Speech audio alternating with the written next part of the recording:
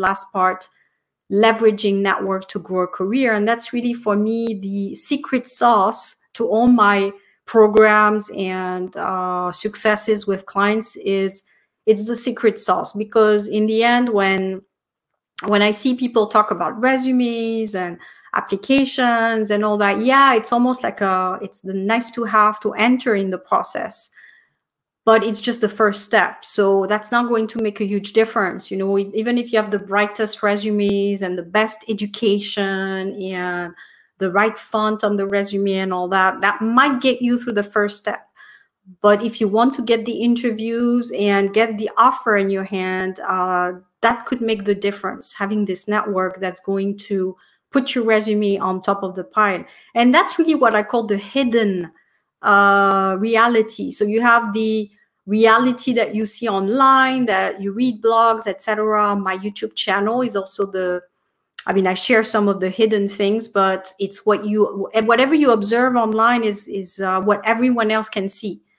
But there's the hidden things, meaning that things you could only get by being in an event, for example, by observing people. So you don't even need to actually talk. Sometimes going to an event and just observing, you can learn a lot on how things get done. It's a little bit like when you come to a company, there's the political atmosphere, you know, who goes to lunch with whom and who talks to whom, and all these things are not going to be in your process book or handbook.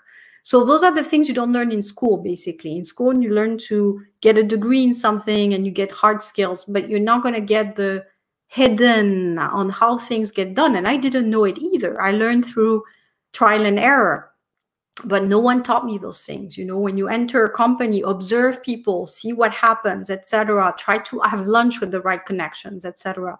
So basically, for me, it comes down to, you have the hidden market and the open market. So the open market, again, is what everyone else can see. So you're in huge competition, maximum candidates for very few jobs. That's what you don't want, because it's highly competitive and your chances of getting through is going to be tough. Now, what you want is the left-hand side. You want the hidden market. You want minimum competition there with basically opportunities when they're not even opportunities.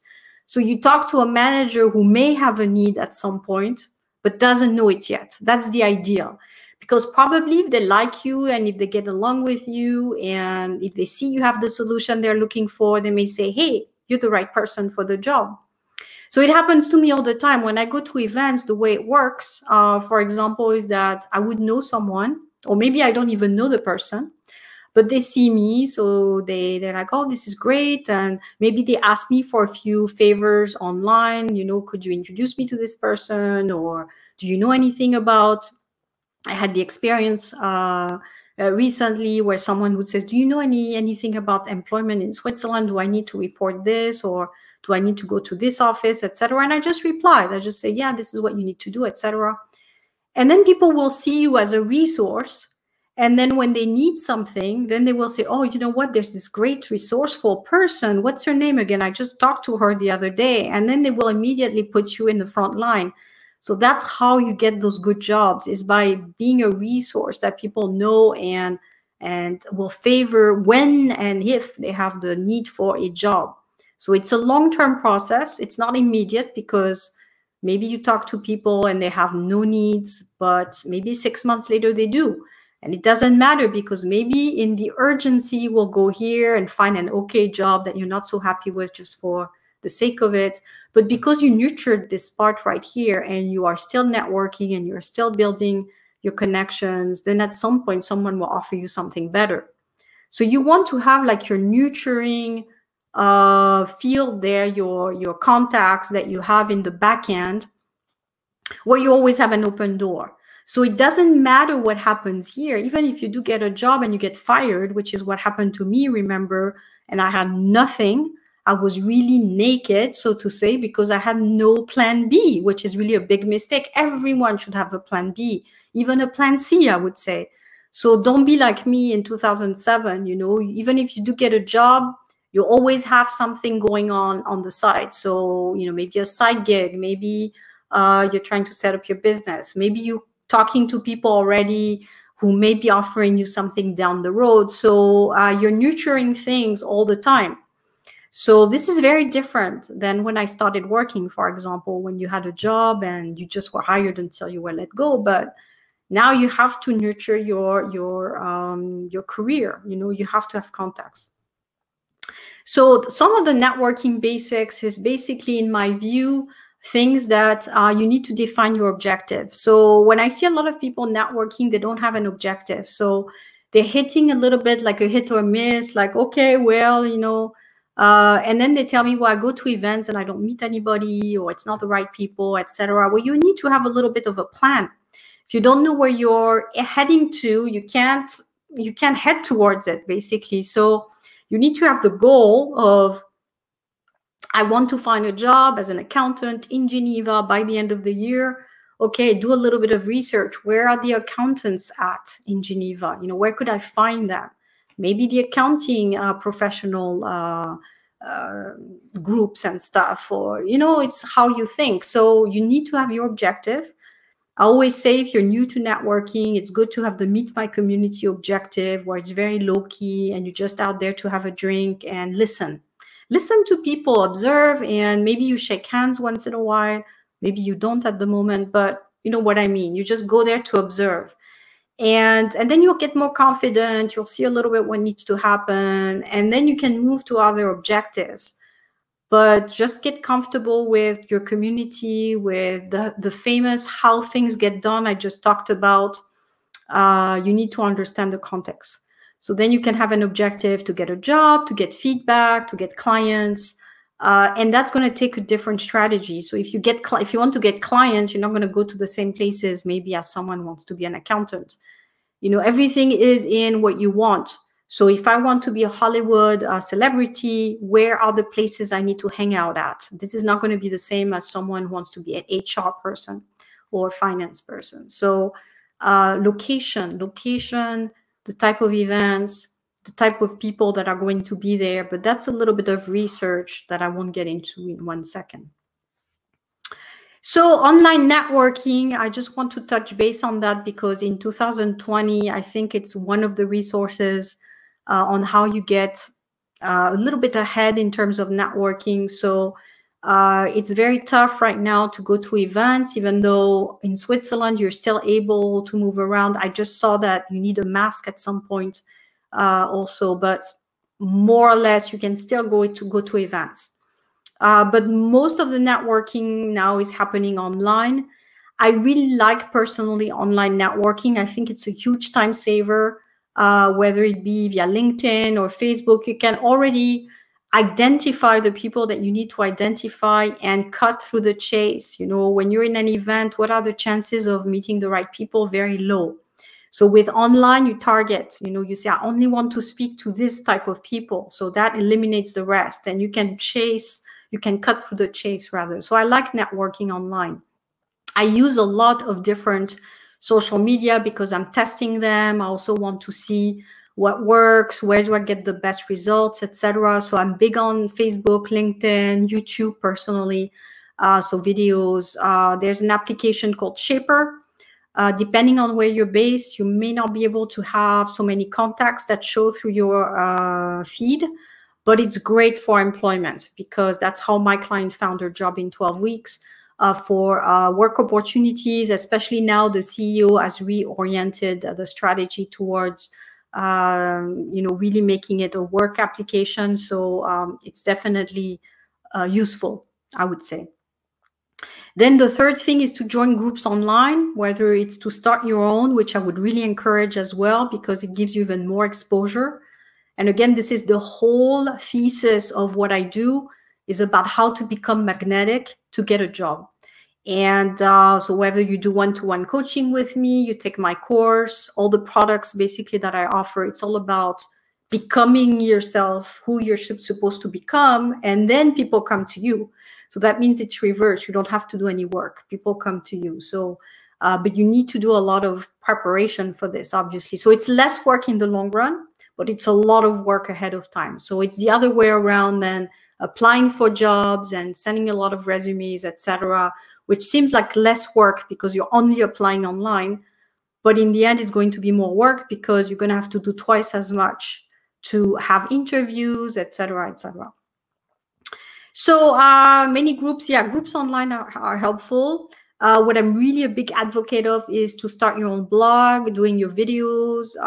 So again, this is something that I would really, if we were to work together one-to-one, I would build the strategy with you on how you could do it for yourself based on your profession, etc. I'm a huge advocate now in 2020 of becoming your own brand. And everyone now is their own brand. You see a lot of I am such and such. It's really the new thing now, especially on Instagram. So people now are a brand. That's how it is. So if you want to be part of the group, basically, or you want to be visible is the word I prefer, you will have to go with the flow and build your own brand as well. Otherwise, what's going to happen is that you will have the people who have built a brand and they're the ones who are in the employment market and always find new jobs, etc. And then you will have the invisible community, and those people will really have a hard time to be seen. So build a good networking strategy by becoming magnetic, and then you will see that your network also increases, and you get more opportunities that way.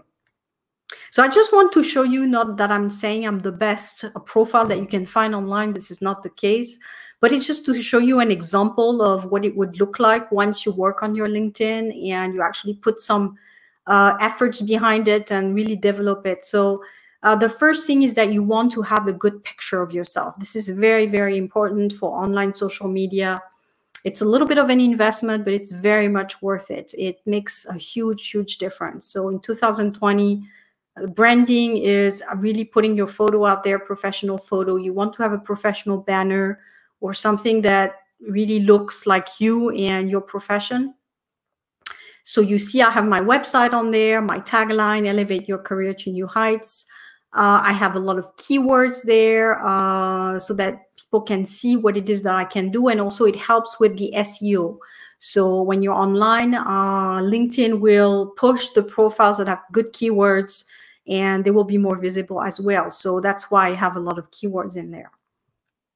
This is my Shaper profile. So same thing, I have a few keywords there. You can change them. Again, remember that you have to see what works. So you see I have a few keywords. This is just a snapshot I took, maybe because now I'm not really on it. I'm not developing my network on Shaper at this moment. But if I was to need to network more at some point, I would definitely redo the keywords. But you'll see that it's very easy. You get some matches and you do get some contacts there. And in my online course, I talk about how to use Shaper to grow a network, and it's not very difficult.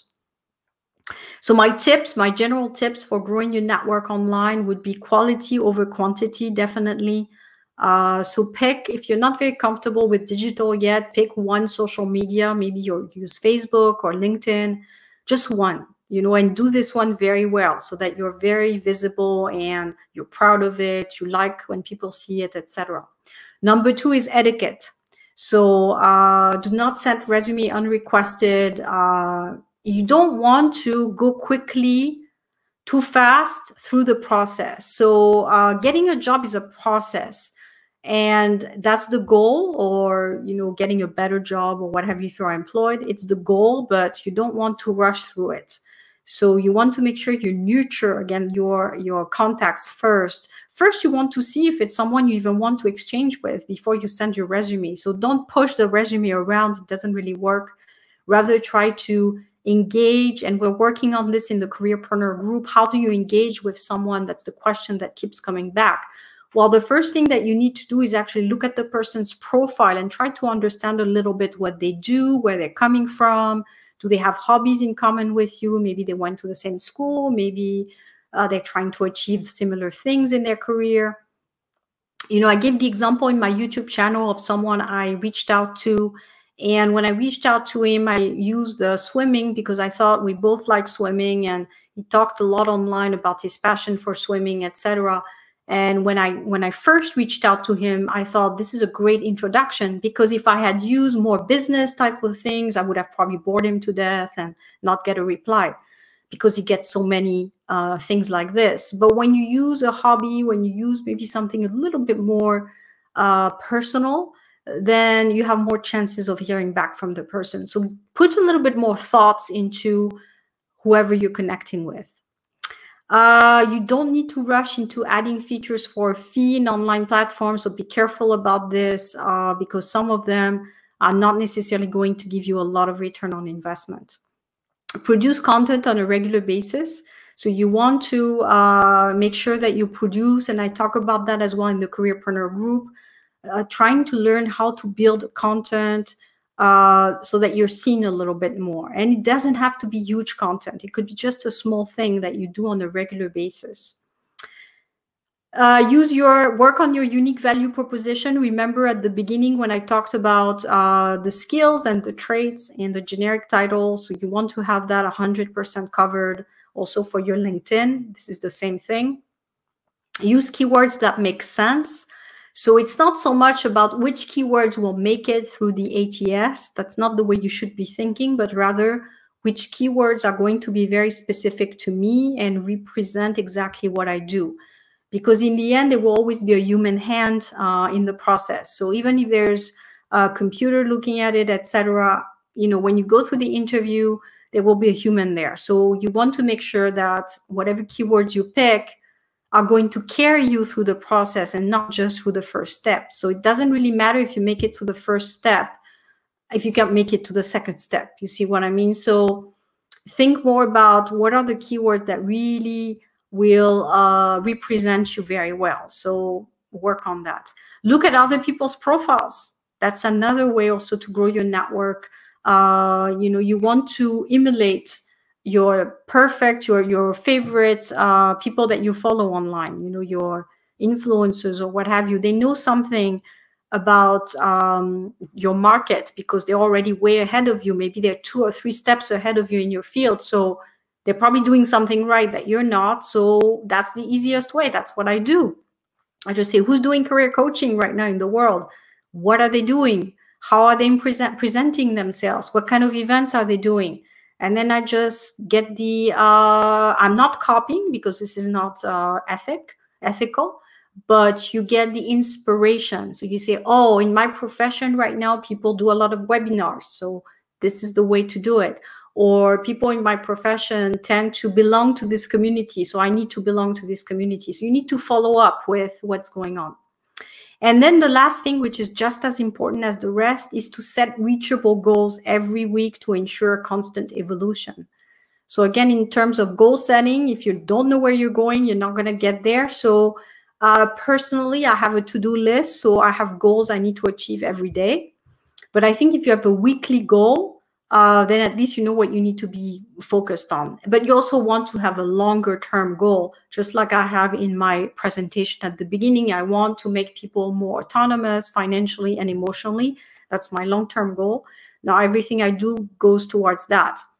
So what is your long-term goal? You know, I want to become the #1 accountant in Geneva, or I want to become the #1 family lawyer in Geneva, or what have you. So what do I need to do now to get there? You know, which groups do I need to belong to? Who do I need to know?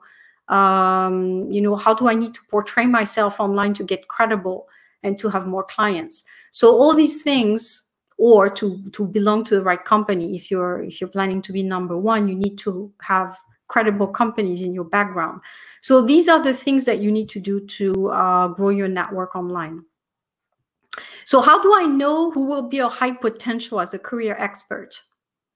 Just putting the question out there while I'll put a sip of water.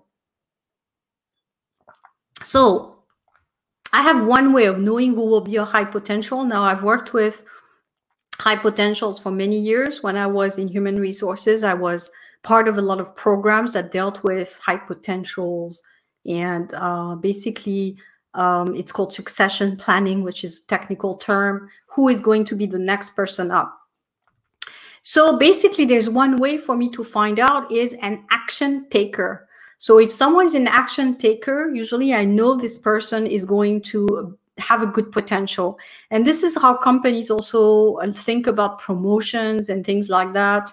They look at, okay, who's actually really involved, who's doing a lot of activities that are relevant for the company and actually producing something. I mean, we used to have a saying where I worked where we say we don't want talkers, we want doers. That was a huge thing. Whenever we went through an interview process with candidates, we said we don't want talkers, we want doers. So if you're a doer, you're going to be ahead of the game, because there's so many people that talk, and it can maybe get you through the first stage, which is to get hired. But once you're in the organization, you need to produce things. You need to improve, you know, your department or do things, you know. So the people that tend to be successful are people who are not only able to make the speech or to do the talking, but they're action takers. They will create the new program or build the new business model or what have you, depending on what you do. So